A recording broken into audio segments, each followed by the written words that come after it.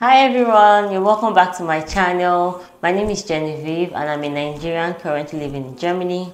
So today's video will be about cultural shocks that I have experienced while living in Germany for the past 2 years. My first ever cultural shock was finding out that several things you want to do here or places you want to go to, you have to call and book an appointment before going there.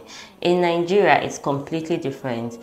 You don't have to call or book an appointment to go to any office. For instance, if you want to go to the hospital here in Germany, you have to call them and tell them your child is sick and you would want to come and see them, and then they will tell you, okay, come by 2 p.m, 1 p.m. But in Nigeria, nothing like that. You just stroll into the hospital and then do whatever it is you came there for. So that was my first ever cultural shock. You see this one, grocery shopping. In Germany, when you go for grocery shopping, after buying everything that you've bought, nobody will help you pack those things. That's number one. Secondly, nobody is going to give you a grocery bag and put all those things for you inside the bag and tell you thanks for coming. No, even if you be given a grocery bag, you have to pay for it. But in Nigeria, it's different.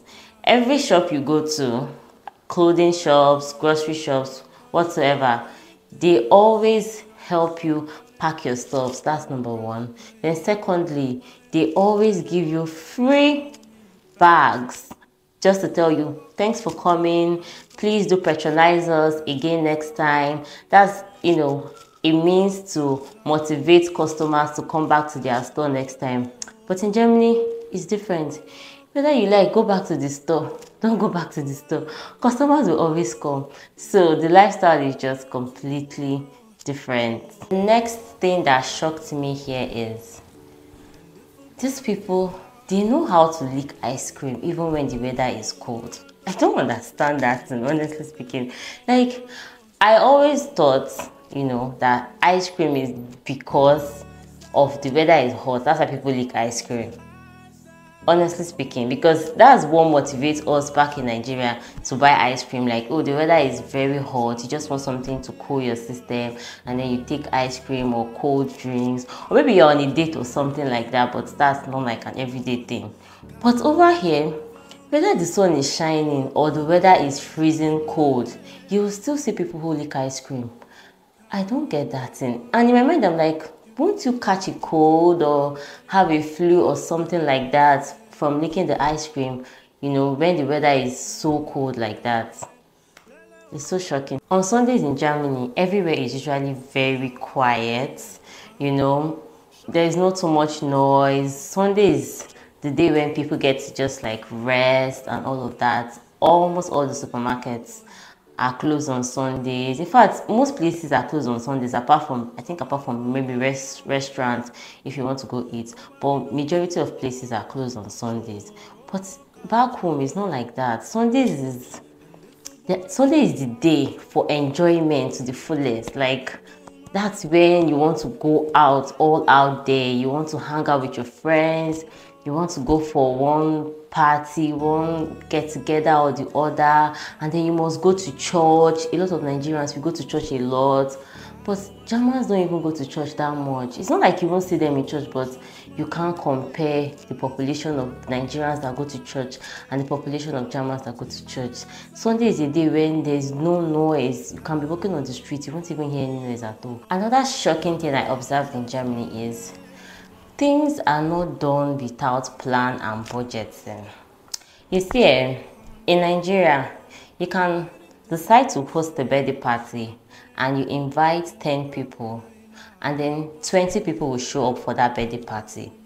And then you start going around looking for how to please the extra 10 people, just so that they'll be comfortable and they won't say they came for your birthday party and they were not fed well or they didn't enjoy it or something like that. During your wedding, you say, I want 20 people.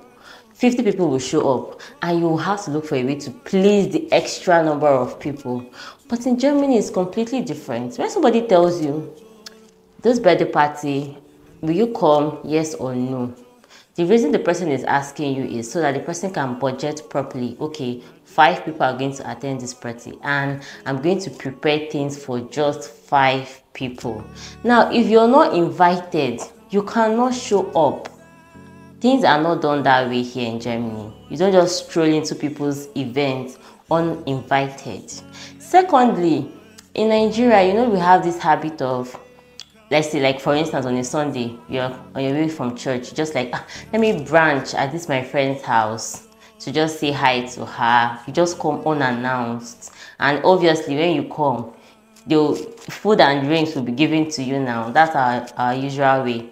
In Germany, it's not like that. You don't just go and visit people unannounced. You have to call on the phone and ask them if they are willing to actually, you know, receive you. It's not just, oh, you just stroll into the person's house. You can even go to the person's house. The person is seeing you from like upstairs, like the person is seeing that you're downstairs and you are her friend, and she will refuse to open the door for you. And it's fine. Like, that's the way of life. It's not a big deal. But in Nigeria, we can't even try that. If the person is seeing you and you don't even open the door for the person, that's a very big problem. You see, the lifestyle is so different. Finally, you know, this world is diverse. There is a billion people on this earth with different ways of doing things. So it's just so surprising that you would live your life in a different place and you don't even know that there are people who live their life completely different and opposite from how you live your life. It's just surprising. That's one of the beauty of travel and diversity, I would say. So we've come to the end of today's video. Please subscribe to my YouTube channel. Till next time, bye.